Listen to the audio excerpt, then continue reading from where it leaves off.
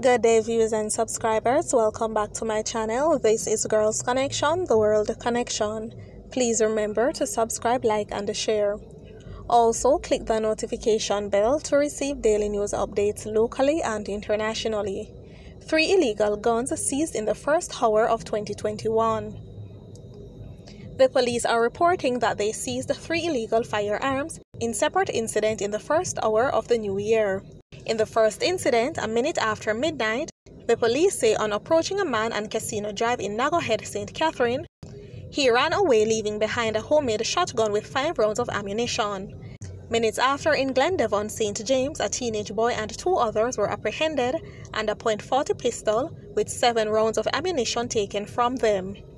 In the third incident, a semi-automatic submachine gun was found at a property about 12:20 a.m. during a police military operation in Dempshire Pen, St. Catherine. The police say the gun was found among debris. No arrest was made. This is Girls Connection, the World Connection. Please remember to subscribe, like, and share.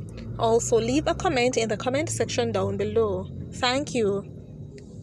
Turn on back.